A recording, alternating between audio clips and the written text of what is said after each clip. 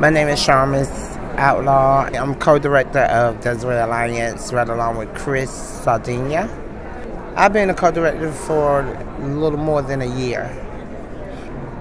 Well, what are you doing here at this conference? What's this conference? Well, actually, I'm supposed to be here at the Global Village, and I'm supposed to also participate in the International AIDS Conference. We are sharing a booth with Best Practices and SWAP USA.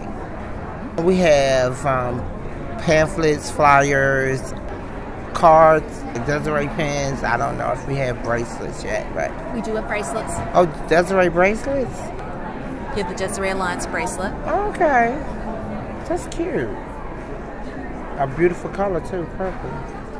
I've seen a lot of interesting things. I've learned a lot. I haven't been actually in the at the conference. I've been basically here in the Global Village, but it's just great work. I've met great people, and it's good to know that a lot of people are in it to win it.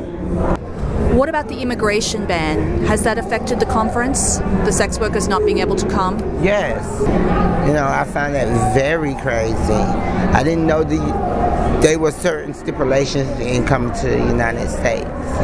Didn't know that, but found out new laws and things about who can come in and who can't. It's very shocking, especially when you see less drug users, and you see less sex workers and transgender women, and I think that drug users and the transgender community and sex workers community, I think we're the face of HIV and AIDS.